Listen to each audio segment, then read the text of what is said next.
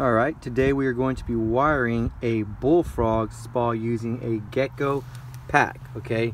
It's the Gecko brand for Bullfrog. There's their insignia. It's a Bullfrog R7 series, okay? R7L to be specific. The L just means that there's a lounger right here in the front, if you can see that, alright? So, this box has 6 screws keeping it up. 2 up top. It's got 2 beneath on the bottom, okay?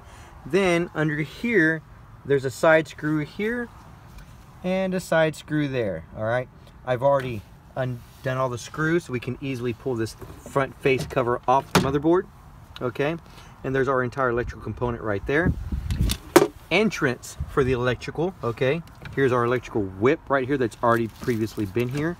As you can tell, Bullfrog requires a 4-wire system, meaning there's 2 hots, a ground, and a neutral, okay? Black and red are hot. The bear, or it can be green, is the ground, okay? And then the white one signifies it's a neutral wire, okay? They recommend you use 6 to 8 gauge wire. This is a 6 gauge wire, okay? It's kind of thick, all right? You cannot go any smaller than 8 gauge wire because it has to carry a continuous electrical load, okay? The whip entrance point is on the left side of the box as usual, okay? All our entrance points for the cords, okay, for the wires are right here. As you can see, they're color coded, all right? This little green one right here, that signifies the ground.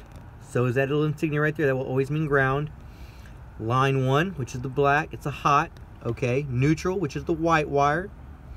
And then we have our other hot, which is the red wire, okay? That's line 2. And they'll just go into these little side ports right here, and you can tighten them down with the screw to ensure proper connection, all right? And that's how you will wire up a Bullfrog.